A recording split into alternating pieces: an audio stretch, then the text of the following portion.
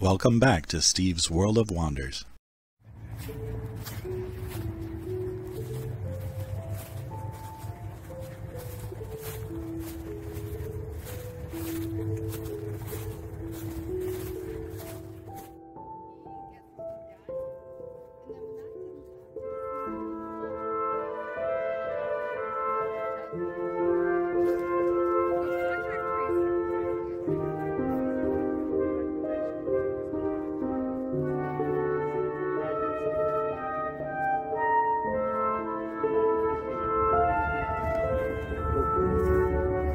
Okay, well look, we're waiting for people to trickle in, but I thought a wonderful way we can begin in this specialist spaces so many of us want to protect is having some music.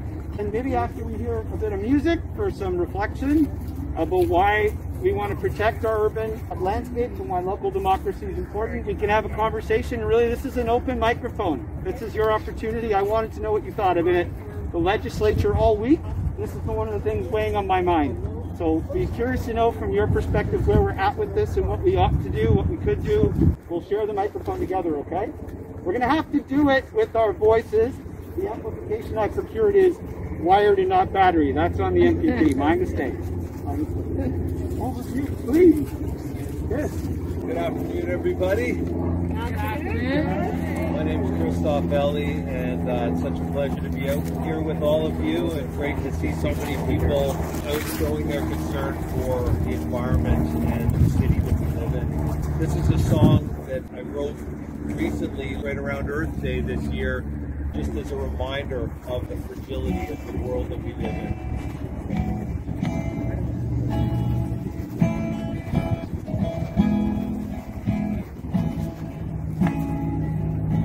Yeah, we breathe the water we drink, keeps us alive, it makes me think that all we need is here if we dare to see each other, to be fair, 'cause there's just one rock spinning around the sun. This one rock spinning around the sun. The sun.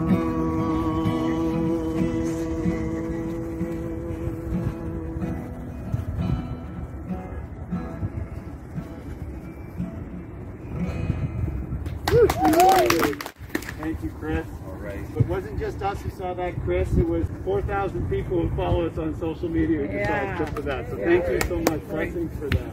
Yeah.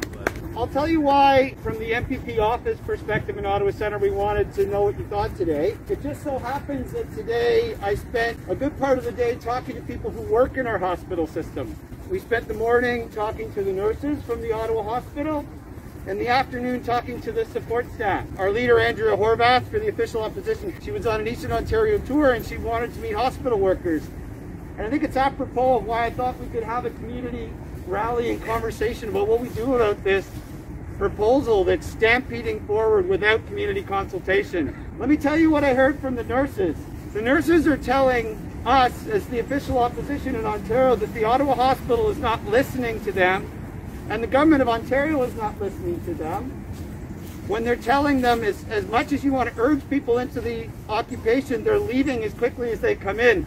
The statistic I heard today was in the last 3 months, they've encouraged 55 emergency care unit nurses to come into the Ottawa Hospital, and 53 have left. So in and out. And there are 600 posted vacancies in all 3 campuses of the Ottawa Hospital right now, of nurses in 4,300 positions. We have a real problem. Yeah. The other thing we heard from the support staff of the Ottawa Hospital at the Civic was that the Civic just made the decision, in case you hadn't heard it, to close their cafeteria. They're closing it. And in will come Subway and Tim Hortons and Pizza. And these are the agencies that are apparently supposed to help the nutritional needs of people recovering from surgeries in the hospital. And we heard from the support staff that there are 12 Red Seal trained chefs, professional chefs, they have in the membership, but they don't know what their future will be.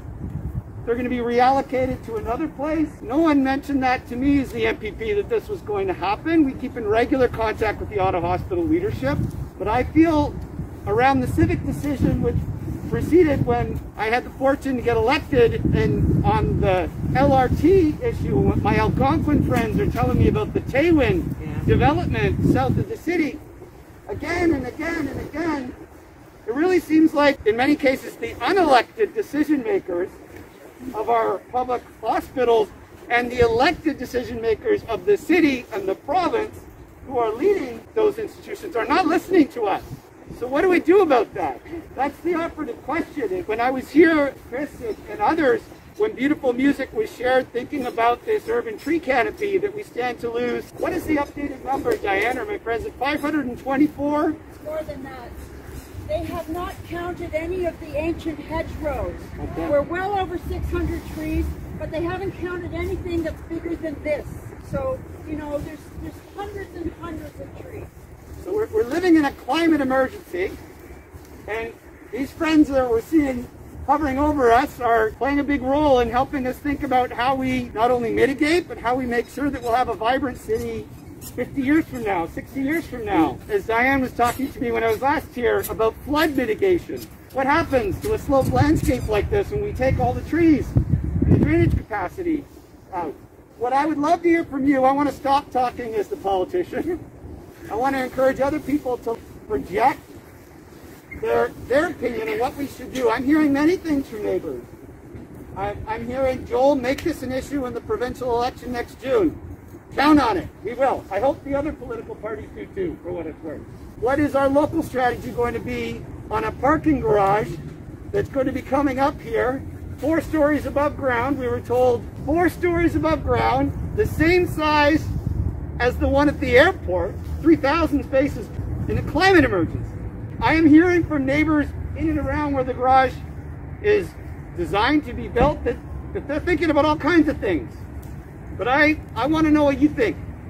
I want to know what you think we should be mindful of from an ideas or policy perspective, and what we should do from a civic action perspective. Because, please tell me if I'm wrong, but it really seems as if our unelected leadership leading the public institutions and our elected leadership leading the city and the province are stampeding in a direction without our consent, without our consultation. I think our grandmothers and grandfathers built a province and a country that was supposed to be better than that. I didn't know who was first, so I'm just going to go where the crow flies. Over to you. We need media attention. Okay. Here's a small victory in Hintonburg. They closed Lemire Island Yes. for the bridge. They closed La Roche Park for remediation. There'll be no place for kids to kick a football around for 2 or 3 years. No place for the dogs to run.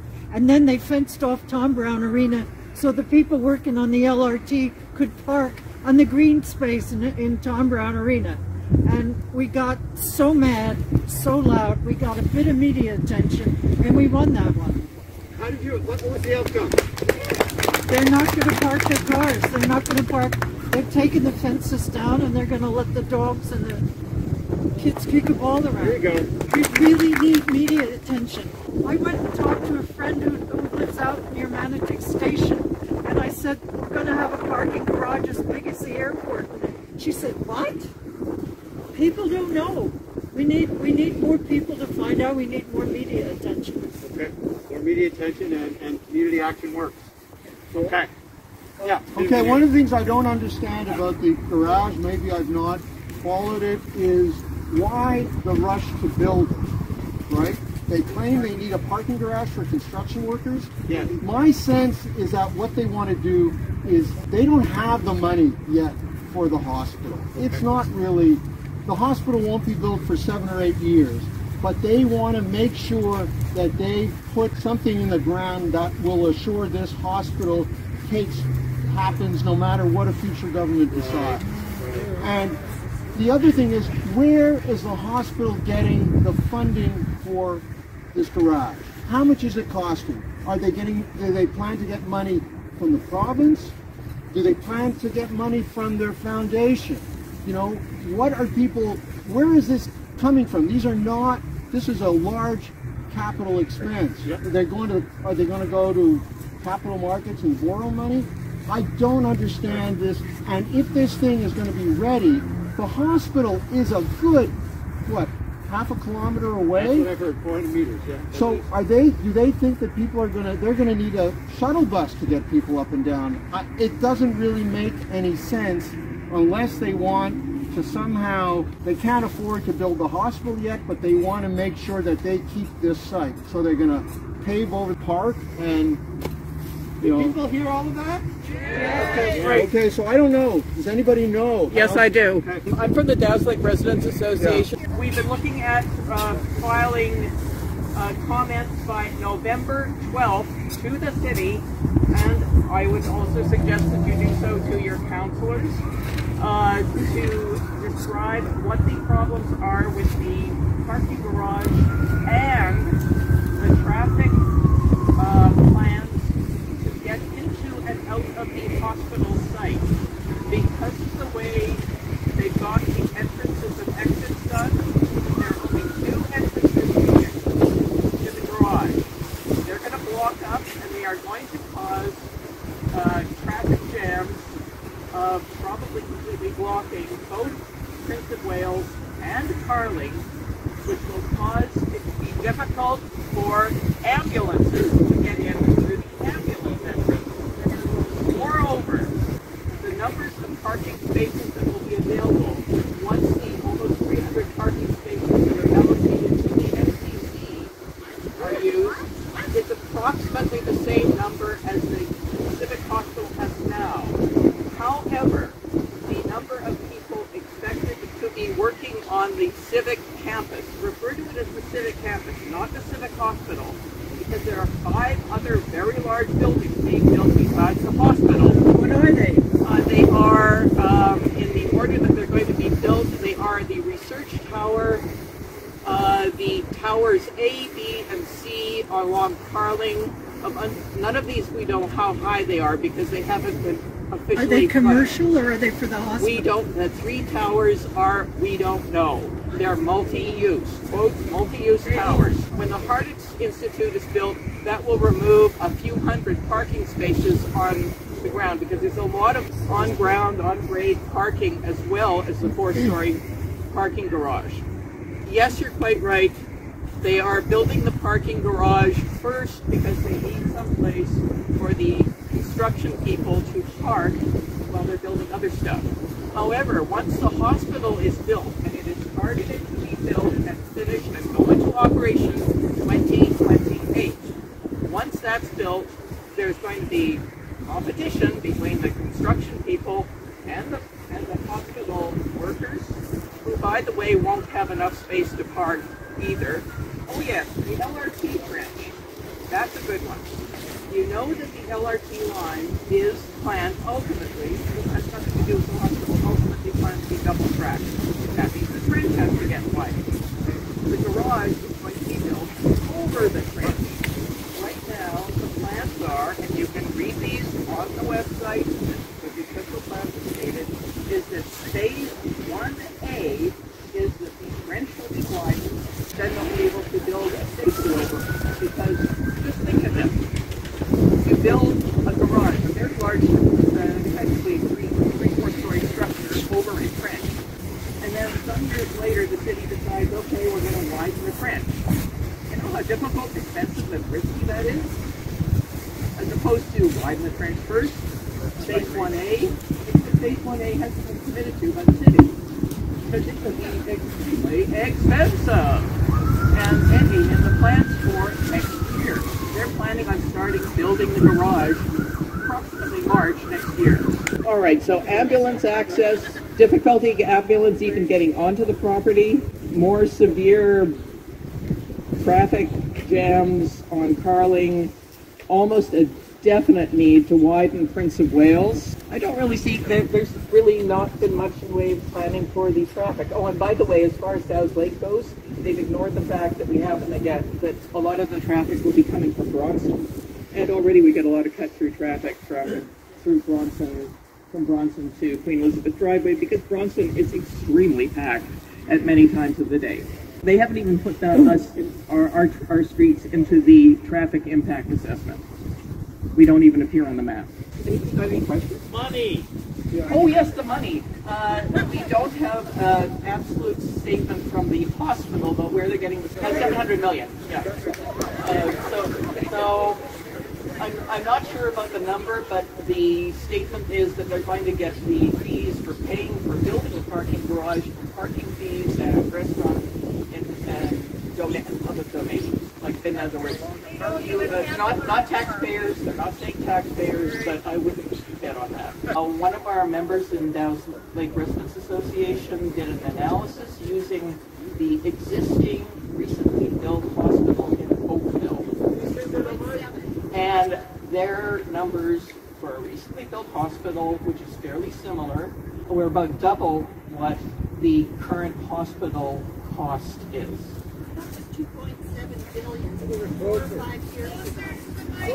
Well, we're just looking at the hospital cost, not the other buildings. So essentially, we don't believe the estimate for the cost for the hospital here. To answer somebody else's question, the provincial health ministry never pays for parking facilities at any hospital. This is not special to Civic. They don't pay for anybody's parking facilities. It's well, it's not treated as private. It is the hospitals will actually own the garage, but they have to find the money someplace else other than the province. So I think I'm just about exhausted. Thank you so much. Okay, so for all future speakers, come on up here. Let's be a Canadian and form an orderly line as we do. You know, if you want to come to speak, come on up. First of all, two things that we should have said on a note of thanks. One, thank you to the Algonquin people and the Anishinaabe peoples. They're the additional people of this land, and we're thankful for their ongoing friendship. And two, thank you, Samia, for getting us amplification. Very useful. Thank you very much. Joel couldn't figure it out. All right, over to you, Pat. This was a letter I wrote to Sean, and it's currently addressed to both Sean, Joel, and Yasir. For me, there's only one issue at this time: the reasons behind Council's decision to select the Carling Avenue site for the proposed Civic Hospital expansion. It is not too late for the city to revoke its decision. In 2006, the city cancelled a $778 million Siemens contract for the North-South Rail project without blinking an eye. Over and above the $36.7 million settlement to Siemens, CTV News estimated that the cancellation cost the city well over $50 million. This has not yet cost us anything. This is not about trees, nor mitigation. It is about what lies behind the city's rejection of the Tunney's Pasture option. By almost any criteria, Tunney's is the better choice.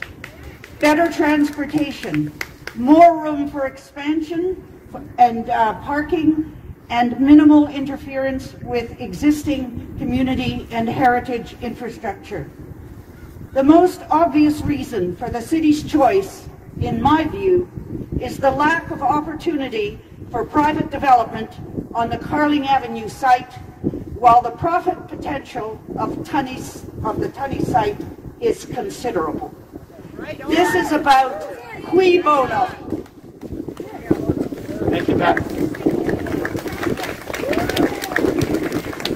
Way to go, Pat. My name is Susan Tanner, and you've triggered a little bit more of what I would like to say. I have no confidence at all in this cabinet at the provincial level and in our city hall. If you look at what's happened with the LRT, public-private partnership means that we are giving our tax dollars to the private sector. I think it would be cheaper for them to build the hospital on their own without all this public-private da-da-da-da-da-da-da. And if we look at the context, if we look at the provincial context, we see a government that has done a systematic attack on every green or environmental thing in our province. Environmental Defense last night did a wonderful seminar on it. They are documented all the things that the provincial government has done in a strategic, multi-pronged attack on the environment. And you can just look it all up on the Environmental Defense site. And we really, in a time of climate change, have to stand up. This is our time. Hello, my name is Valerie Swinton, and I'm with a very small group of 8 or 10 activists with Reimagine Ottawa. Our purpose is to fight developer funding of politics in our city. So we're very involved right now in the hospital decision. We have a petition going that is asking why this decision was made and how it was made. It was made in a few days by a few people behind closed doors. That is not what we call democracy. So I have a petition here. If you have not signed our petition, please do. We're up to close to 6,000 signatures on it, and it is beginning to have some importance. We are also on a writing campaign everywhere and anywhere. Recently we wrote to Dutch media saying, Prime Minister Trudeau is visiting. Why don't you ask him about paving over Queen Julianna Park?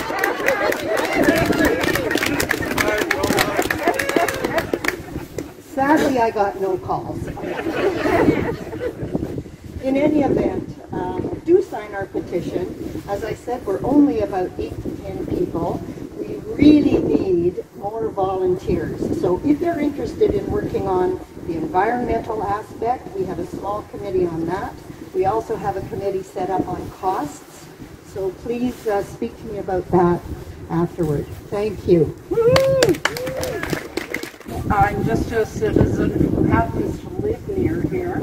I was working for a committee, and I was drafting a letter, and the more research I did, the more horrified I was. One little tidbit, seeing as we're in the site, they say that they're going to, they don't say destroy, but the word is destroy, 523 trees above 10 centimeters diameter at breast height, which is how they measure these things. They're going to replace these trees 5 to 1. Obviously, you can't fit over 2,600, almost 2,700 trees. I just wanted to mention that. It is a fact. It is something I found out while doing research. I wasn't planning to speak. My name is Walter, and I'm part of a group that caught Lansdowne. We're all familiar with that. This is just a deja vu, folks. And somewhere behind all of this, guess who the entrepreneur engineer is? It's the same guy that was involved with Lansdowne. And where did all this occur? Of course, in the mayor's office. The mayor has already declared there's no way they're going to move the station closer to the hospital, in case any of you missed that calling. We have to find some chink in the wall, and the only chink that I could see personally was the board of governors. That's what they're called. They're supposed to represent us, believe it or not, okay? There's a chair and a vice chair. You can look it up, it's easy. I think they have to be invited to a meeting like this to account for the board of governors, which are volunteers to represent the community. Okay, so that's all I have to say. And last but not least, there's something wrong in this world when a climate action world committee is meeting and we're standing on a territory which will be demolished. Something's amiss there. My name is Christina McKenney-Robbins. Our community developed a committee to initially provide a submission to the city. We undertook letter writing to every single level of government. Each level of government essentially answered back, pointing the finger at the other. No one would answer the reasons for the decision that was made to not use Tunney, but to use this prized historic land. Yesterday afternoon at 1 o'clock, our small community had arranged for the head of the hospital, Cameron Love, and his associate to speak to our community. They held a Zoom call. It was chaired by a resident of our condominium. It began with the statement, "We will not address site location." So of course, my husband and myself, as the chair of our committee, our first question was, yes, all of these levels of government have made this decision to this point. Whether it changes or not, we are citizens and we deserve an answer as to why Tunney's Pasture was not acceptable. That's not an unreasonable question. If you're a decision maker in a democratic country, you should have an answer. Cameron Love's answer was to look at the woman chairing our meeting and said, we had an agreement not to discuss the site, and he refused to answer our question. So I'm simply pointing out this fact as we move forward. It's virtually impossible to get any politician at any level of government, the board of governors of the hospital, I've read all of their minutes. They make sure that their minutes only say things like, wonderful work is progressing on the new Civic. They're not going to put in writing what happened behind closed doors. So I'm going to ask you to make an access to information request. Do you know how futile that would be? Because whatever they did, they decided it in secrecy. You have to know what you're looking for. You can't just go on a fishing expedition. You will pay thousands of dollars and get nothing. So my comment to all of you is what we seem to have failed somehow to be able to achieve is to get that sort of investigative interest from somebody, whether it's the Fifth Estate or it's the David Suzuki organization. We can't get the media because the media, well, they rely on all those developers who have to put ads in their newspapers. And they've been very poor, except for, yes, and they don't report on it either. So we need media, and we need someone who answers a very simple question. I'm frustrated, but I continue to come out, and I will come out until the end. That's what I have to do. I worked for 29 years full-time at the Ottawa Hospital. I worked with stroke patients, I worked with brain injury patients, I worked with palliative and ALS patients, and I really believed that we provided first-class service, and I was really proud when I retired a few years ago to leave. But you know, the other part of the story is that what got me through those 29 years of working with all those patients was almost every night I came down here and I walked my dog, and it gave me that work-life balance that I needed. And you know, this is not all about me. This is about all of you, and it's about all of Ottawa, and it's about all of those people from all across the country that come here because of the history, the farm history, the agriculture. It's a legacy. And what we're doing, this is a terrible mistake. It was a good idea gone really, really wrong. And we need to change it. Hi, Sahai Saif here. I am finishing a master's looking into critical habitat protection for species at risk. I can tell you that we have 1,209 species that are at risk, from fungi, plants, mammals, birds, name it. And in a world that's carbon intensive and focusing on just that, when we also have methane contributing to the warming of our planet because of our disposable society and the culture, we cannot afford to keep building urbanized structures. We have to have developing in the effort to rewild our areas beyond the location sensibility, which is Tunney's versus a place that holds trees that are 100 to 150 years old, some of them. Thank you very much for being here. I'm excited that people are out here, but I want more people our age and younger generation to talk about this. Rewilding is very important. Rewilding is something that I've been talking about, I've been putting out there, and I don't know where it goes. I don't know why we're not talking about this. We keep building these pavements, structures, and they do nothing for our health, so we keep having to build hospitals to compensate for that.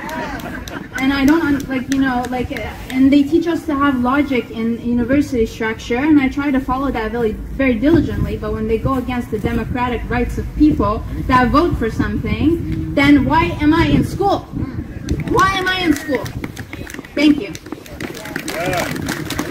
I'm going to name some keys. We have some more people who want to speak, but I'm also mindful that as we do this, we're looking after ourselves, as the speaker just said. So let me take liberty and say we need music too. Can I ask for a quick musical interlude with people in mind? Is that okay? Hey everybody, and right over there with that hat on, well, everybody's got a hat on, but that person right there is Christoph Ellie.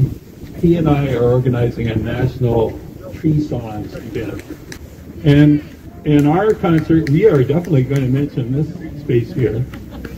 They're all across the country, as everybody's saying, but this one is particularly horrible.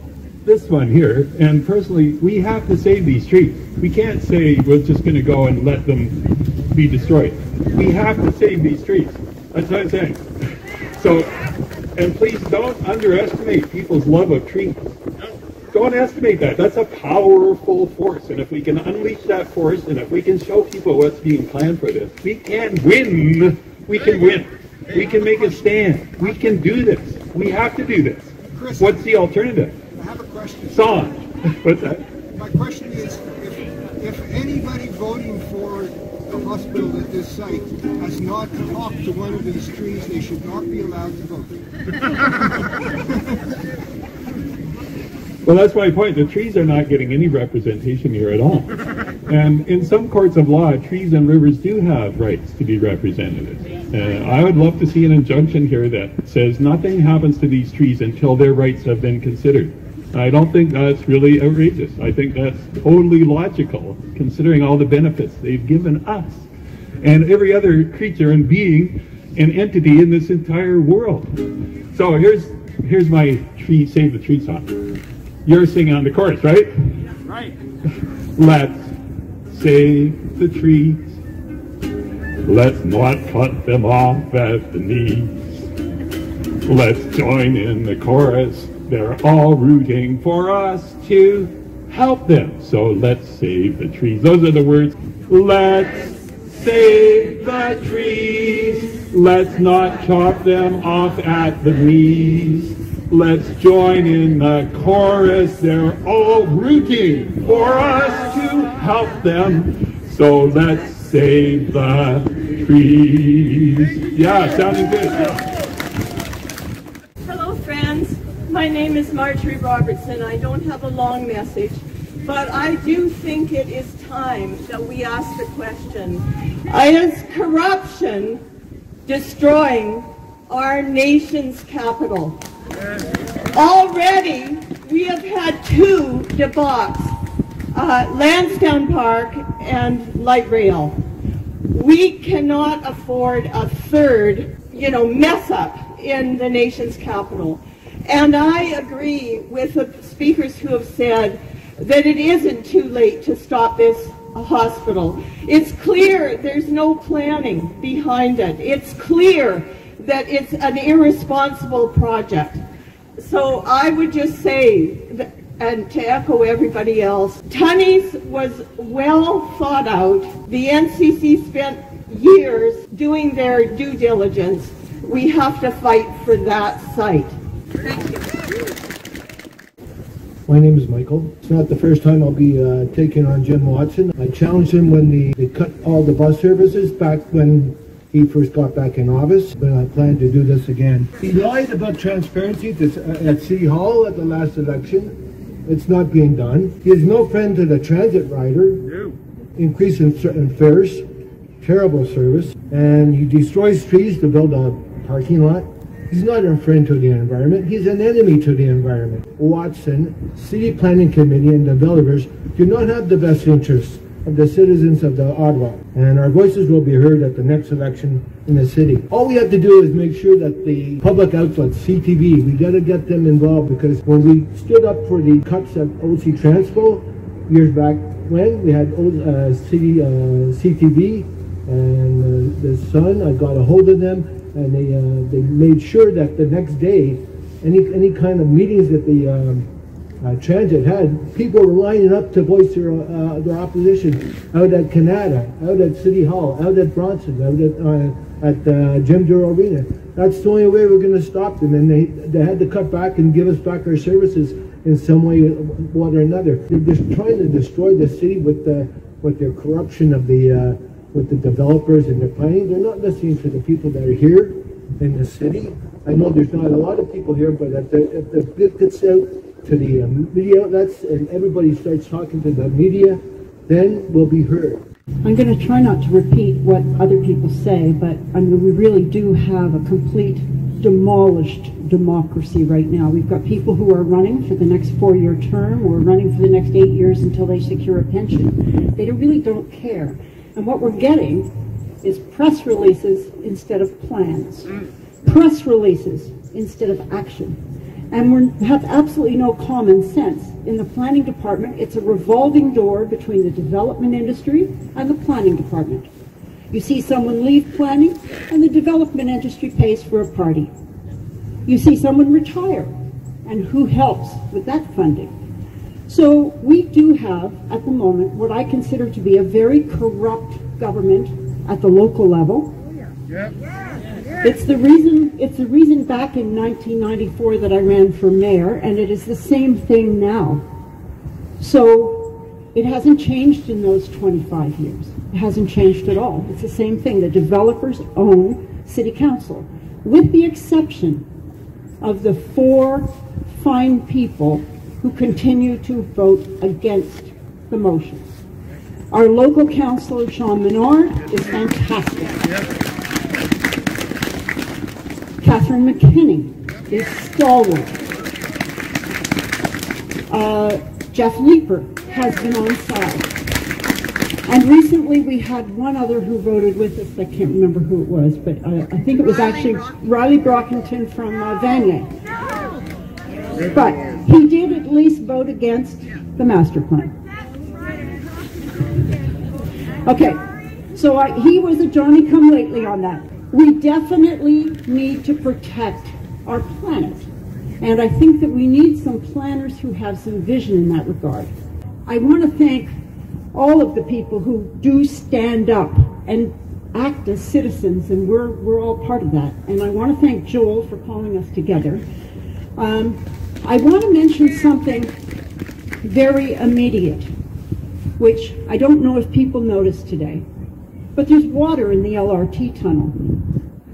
These trees and this green space absorb a massive amount of runoff. And if we chop them down, we're going to fill up the LRT tunnel and it'll be no good anymore, even if it was.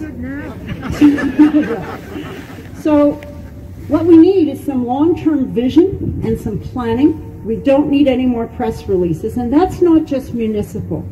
That's federal too. And we've got to hold their feet to the fire. The federal government leased this land, all of this land, for $1 a year for the next 99 years. Just like Lansdowne Park, $1 a year. For whose profit? Graham Bird? Other developers? We have to go after them. It's wrong, it's corrupt, and it's time that we got our democracy back. So, thank you, Joel. Hi, everybody. I'm Mike Vorobay. I just want to pick up on all these excellent comments, the illumination that we're receiving today. It's a pattern about money. I have this image in my mind of the same big construction firms, the same big engineering firms, the same slimy consulting firms. They're in on every project. We're on the outside, the citizens in a democratic system. They're on the inside. This is about robbing the public purse. I don't want to come across as a conservative here, because I'm certainly not, but this is about robbing and plundering our tax dollars that we pay. I do not measure City Council or the Queen's Park or Parliament Hill against perfection. I just measure them against reasonableness and the fact that most people on this planet have no access to democracy whatsoever. I am here to defend this wonderful heritage site, which is 140 years old. I'm here to, and more than that, I'm here to work with people and to help people and to defend our democracy. But as getting back to the money, it's always the same. PCL, Ellis Don, SNC Lavalin, etc., etc., etc. It's just an old boys club. How much money can we grab? How fast? And I'll say what's been hinted at already. We were discussing all the condos that they can build at Tunney's now because they're moving the hospital or trying to move the hospital over here.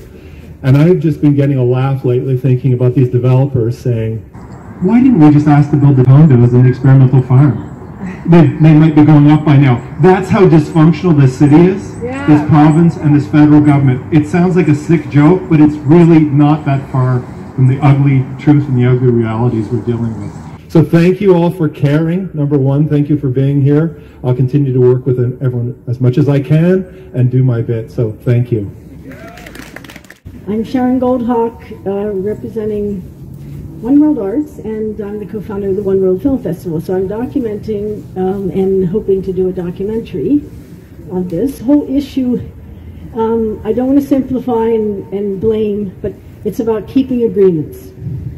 And as far as I've been looking at it from many directions, and I'm an activist, and my group works with human rights, social justice, and the environment. But the original agreement was to build the parking underground. Yes. Okay? Now that, I know maybe some people are on one side or the other with many of these things, but as far as I'm concerned, pin them to the wall on the agreement. I agree with the Tunney's Pasture, it should go back there. But first, go back to what is this upground, underground? They actually said, we'll do it, parking will be underground, no problem. First, pin them to the wall on the original agreement, okay? Because pushing back to Tunney's Pasture is the best idea. Go after what is possible, what is tangible. And as far as I'm concerned, this is a Canadian national heritage site. It's a Canadian national issue. This should be an issue, an election issue, because as far as I'm concerned, all of Canada should be aware of this and fighting for this. This land belongs to Canada. All of Canada. To me, this should be saved by all of Canada for all Canadians. Right? It's federal land. This deal was made behind closed doors. Now let's go back. We will never know what was said, who said what, but it's, tree hugging, it's time, okay? I think it was Diane that said, we need vision, we need planning. We've had vision, we've had planning. We knew what we had to do when I came out of university 40-odd years ago. The thing is, nobody has been willing to do it. And that's the problem. It's the trees will be here, but nobody is willing to do it. And that's what we're dealing with. I knocked on a door in the recent federal election. That's what people in my profession do. It's important. And the person who answered that door, I'm not going to say who it was, but it was somebody who served for many years on the Ottawa Hospital Board. And we got into an argument over this issue. And this person said to me, Joel, do you know one of the reasons why we need this parking garage? I said, what? He said, we have to pay for MRI machines. I said, pardon me? He said, well, apparently, I actually followed up. I contacted the legislative research branch at the legislature in Toronto, and I said, can you give me a sense of how significant parking revenue is for revenue sources for hospitals? And it's very significant, actually. Yes. So we started today. I wanted to tell you what I heard from nurses and support staff at the Ottawa Hospital and how they haven't felt heard for years, and how some of them are leaving their professions at the exact time when we need them the most. We've relied on them so much in the last 19 months, and they're burnt out and they're stressed out. And when I talk to them, that's what I heard today. I think I can tell you this. This is not a partisan issue for me. We have to make sure we are not funding hospitals with parking garages. Yes. And after tonight, we are going to continue to be in touch with you. I'm going to continue to be in touch with my municipal colleagues, with federal colleagues, with people leading these institutions, because I am hearing loud and clear from the community through email and through phone and through social media that people do not feel heard and they feel this is rushed.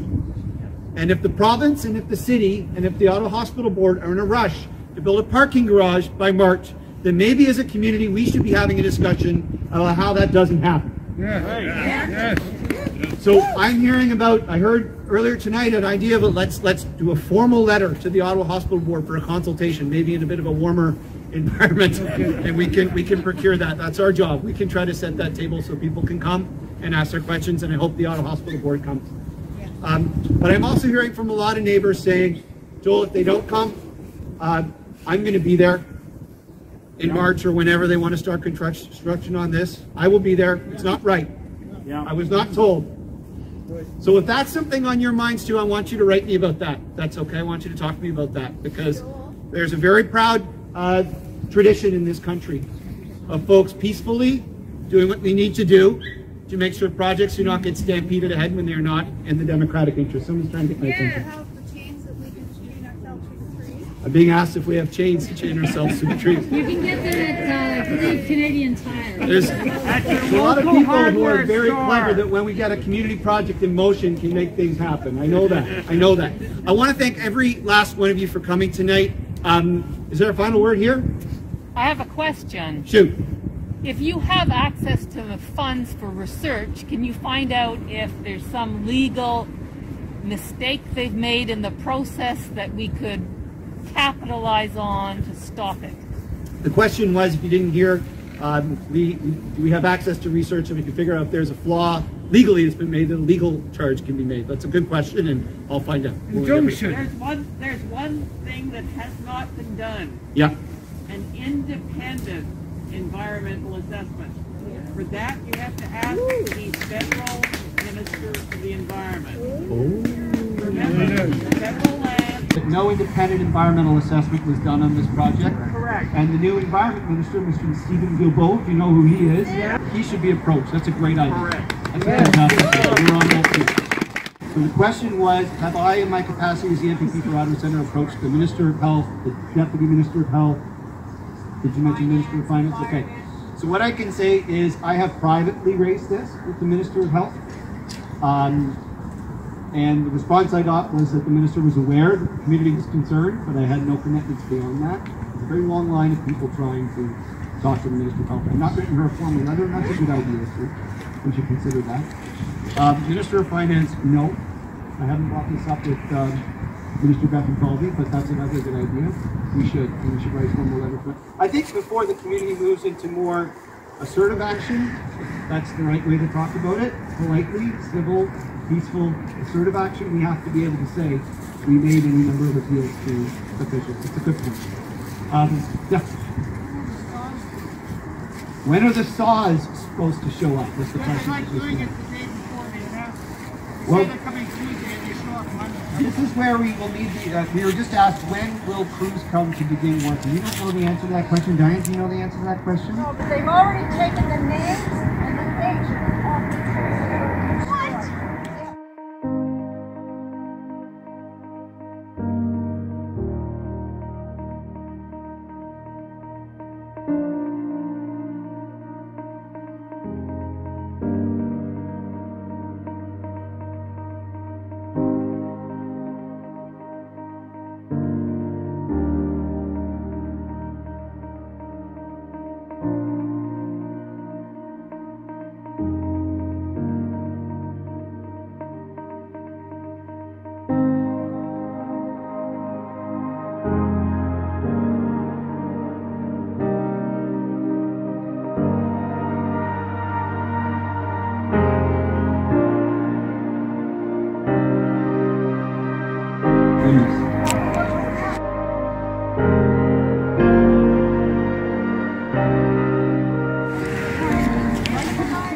So stay tuned for next steps.